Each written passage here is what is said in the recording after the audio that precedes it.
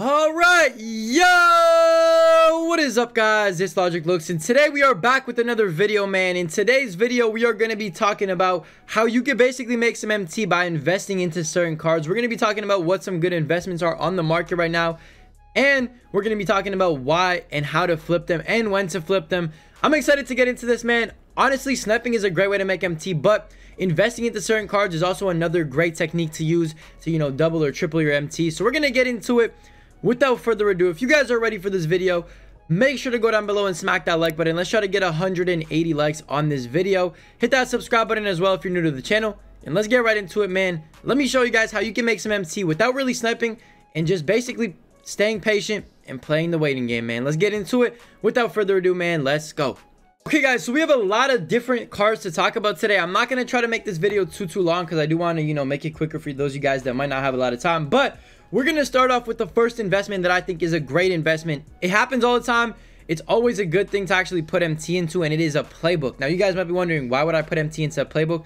Well, I'm going to explain that in a second. But if you take a look at the market for bronze Nets playbooks, obviously you want to be looking at the Nets playbook. Make sure it's on Nets. You don't want just any bronze playbook. You got to have the Nets. Now, this playbook right here has quick through STS, and a lot of people love that play. It helps through offline challenges, sorry. So, for example, sim challenges, or what we potentially might be getting on Monday, which is playoff sim challenges. It helps a lot with those. So a lot of people, you know, look for this playbook quite a bit on the market. And right now, as you can see, it is quite expensive already, which is kind of weird to say considering, you know, it's a couple days before we even get content. We haven't even been confirmed anything, but it always fluctuates with even the littlest bit of news comes out. So right here, man, bronze playbook Nets. You can even snipe it if you want, but I definitely suggest picking up a couple of these. I have a couple sitting in my auction house waiting for new sim challenges to come out. We're all pretty much expecting sim challenges. You know, it's been hinted at multiple times. And if these sim challenges come out, you could definitely see this Nets playbook go up at least like 4,000 to 5,000 MT. Now, is it guaranteed? No, none of these investments are actually guaranteed. Obviously, you know, you got to have some luck if you want them to go up. But at the end of the day, if you snipe them like I do, I usually never buy them for full price. I wait, sit there for like an hour, try to snipe some of them. If you snipe a couple of them, hold on to them for a couple of days. It might be a great investment for you guys. I'm telling you, they always go up in value, definitely when challenges come out. And, you know, if we're looking at all the hints, man, there's definitely some challenges coming out Monday. Most likely, everyone's expecting playoff sims. So the first thing to invest into, definitely would recommend this Nets playbook right here. Not too expensive, very underrated, and not a lot of people do it. And there's a lot of MT to be made if you get these prices, if you get these playbooks for the right price, I should say. And yeah, very simple way to start it. Nets playbook, definitely look into that. Pretty much a guaranteed profit right there. Let's move into the next thing / player. Okay, guys, the next player you want to invest into is, of course, my boy Luka. Now, this card right here, you don't want to invest into it just because he's a good point guard. You want to invest into him because of the set he is a part of. Now, as you guys can see right here, he is a part of the Prime Series 3 set. What does that mean? It means there's going to be a reward for that set that is an opal or above, and it's going to be most likely a hyped up opal. Now, as you guys can see, Luka's price at the current moment is like 285, maybe even 250 at some points in the day. You just got to get him for a good price. If you could get this card for 250,000 MT, first of all, not only are you getting yourself a great player for your team, while you wait for him to go up, you could simply just throw him in on your lineup. You know what I'm saying? I would just put him in right here if I was you guys. You know, put him in off the bench and just have him sit at the backup point guard slot. Or if you don't have a better point guard than Luka, you can pick up Luka, have him on your team, use him for a couple of months or a month or so, depending on how long it takes 2K to actually finish this, you know, Prime Series 3 set. And once this Prime Series 3 set reward gets announced, that's when you want to sell him. Now, I'm going to guess that this Prime Series 3 award set is going to be fire. Like, I'm telling you, it's going to be some heat. There's no way they do something weak. Even with this KG that was a part of, like, you know, the last set, which was the Series 2 set. If I could find it over here, it's right here. Even with this KG right here, man, a lot of prices actually went up. For example, Oscar, at one point, he was like 280, 350K. Now he's around like 400. KD even went up. He was like 400. Now he's like 500 plus. And then Simmons, I got this Simmons for 450. Fully evoed out. I didn't have to do any work, and right now he's over 600. So investing into Luka early on is definitely not a bad idea. I'm going to be looking to do this very, very soon. I'm trying to snipe one, but hey, if you can't snipe it and you want to buy it, you can go ahead and buy it. Most likely a safe investment because worst case scenario, you lose a couple of thousand MT while being able to use this card for a couple of months. All I'm gonna say, man, definitely would recommend this. Definitely a big you know, risk because you're investing 275K, but at the end of the day, it could pay off and you could make upwards of, you know, 200,000+ off one card. And if you choose to invest into more, you can make even more. Again, it's a risk, but hey, if you want to take that risk, you could definitely profit big time. So give it a go. You know, make your own decision. At the end of the day, I'm just giving you guys suggestions on what to invest in so you guys can pick by yourselves. But Luka is definitely a card that I can see going up in the near future. Okay guys, the next investment is a very low-key investment. Now this one right here might not make you any MT at all. It might not work out, but at the end of the day, it has potential, and that's all that matters. So first of all, it is leap year players. Now what you want to look at, obviously, you know what I'm saying, take a look at T-Mac. Clearly T-Mac is on the TTO boards. You guys know that a lot of people are pulling him. There's way more T-Max than usual on the market selling right now, and he's still maintaining his price, which is pretty crazy. He's still around like 450,000, which is pretty insane if you ask me. But the thing I can tell you guys right now, man, since he is in the TTO boards or on the TTO boards, more of his cards will go on the market. And as you guys can see, this Dwight Howard, people love free rewards. People love locking in sets for some reason, and all the cards in a set usually go up when one of the main cards that was usually the most expensive drops.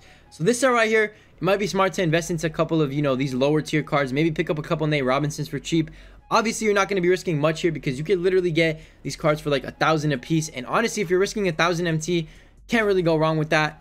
Worst case scenario, you lose like 200 MT, which is not bad at all. I'm telling you right now, man, this could pay off a little bit. As you guys remember earlier in the year, if we take a look at the moments of the week sets, I think it was this one right here, if I'm not mistaken, or it might have been this one. It was this one right here. When Pink Diamond Zach LaVine, you know, when this Donovan Mitchell, which was the most expensive card in the game, dropped in a locker code, everybody else in the set went up in price. So it's kind of the same idea right here with this leap year set. All I'm going to say, man, give it a chance. Spend a couple of thousand MT, maybe put 10K aside, invest it into like Kenneth Faried or Nate Robinson or even Diallo. Diallo's not a bad one at all. And honestly, just hold on to them. See if they go up, see if they rise up. If not, it's fine.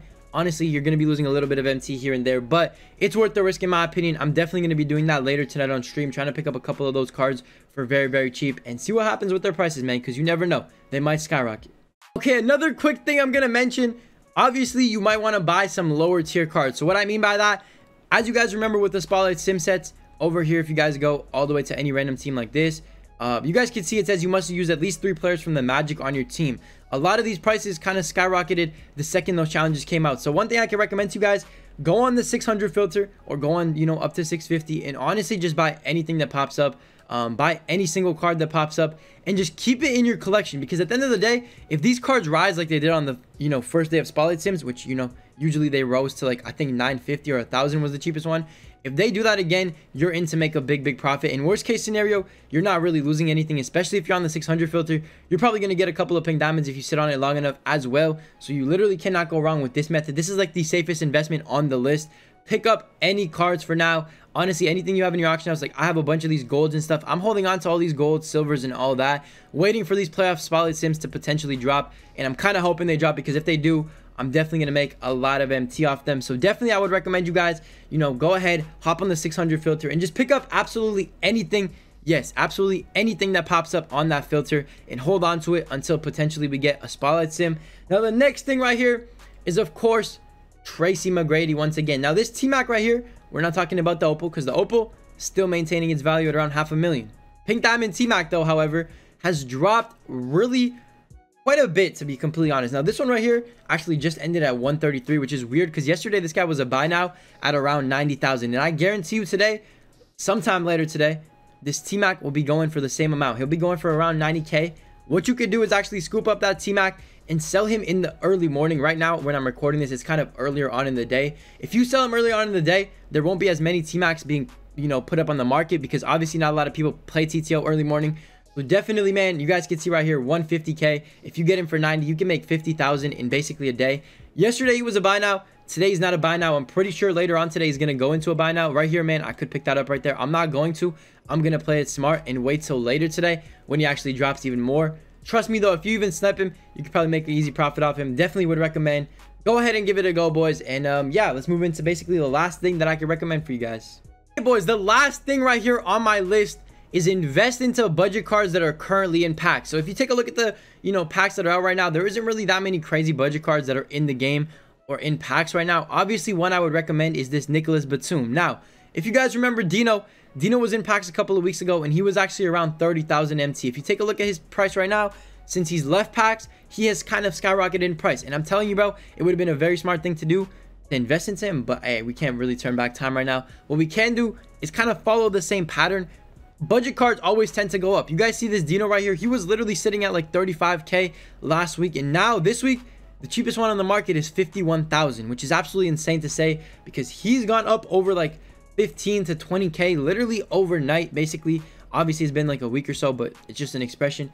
All I'm gonna say, man, one great thing you can do is invest into budget cards. If you think there's a really good budget card that everyone's hyping up in packs, for example, this Batum's not bad. You might be able to make a little bit of profit on him once he leaves the market. All I can tell you is, man, invest into budget cards. This is for future advice as well. Use this for any pack that comes out. I always do this, man.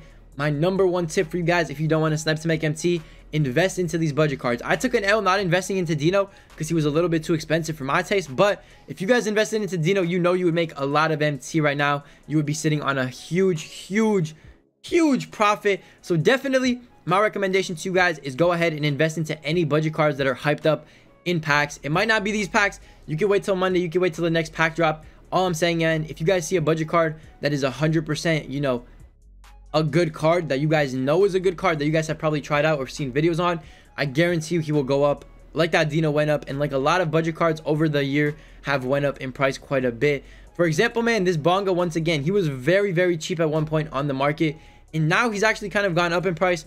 This happens with a lot of cards. I actually invested into this Bonga. I sold him when he was kind of lower than he is right now, but I got a ton of Bongas for like 4k when he came out, and now he's around like 10k, which is not bad at all. I'm telling you, if you put a lot of MT into this, you can make a ton of profit. All I'm saying is, man, be careful and just trust yourself into investing into the right card.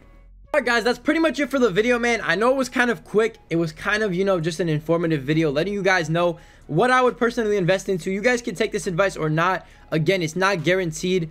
You know, I'm not going to say, oh, you're going to make 500k on this card. You might not make anything. You might lose profit, as a matter of fact, but it's your decision to, you know, risk it. It's your decision to, you know, do your own research on prices. Look at how prices change.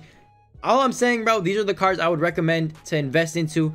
Nothing else is pretty much a safe investment. Obviously, every investment is a risk at the end of the day, but if you risk it, you can come out with a lot of profit in the end. And all I'm gonna say, man, safest investments are probably the 600 MT investments, and then wait for spotlight sims, as well as those Brooklyn Nets playbooks. You can never go wrong with those, especially if you snipe them.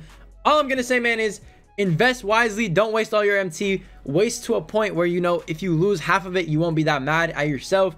And yeah, that's pretty much it for the video. If you guys enjoyed it or learned anything from this, go down below, smack that like button for me, man. Let's try to get 200 likes on this video if possible. Hit that subscribe button if you're new to the channel. We are on the road to 50,000. And make sure you have those noties on, because we will be dropping another video later today, as well as potentially a stream tonight. So stay tuned. You don't want to miss out on it. I can't even speak English out here, man. You guys know the vibes. But I've been grinding, man, saving up packs and everything. You guys might see a pack opening soon again. I'll see you guys in the next one, though, man. I hope you guys have a great day. Stay blessed. Invest wisely. I'll see you in the next one. Peace. My principal told me that I had potential. Yeah, he pull up in rental. You niggas don't know, you don't know none of my pain. Remember the days when I walked in the rain? I'm going way harder cause it's a new season. I do what I do and I got all my reasons. And when I win, I never feel like I won, cause everybody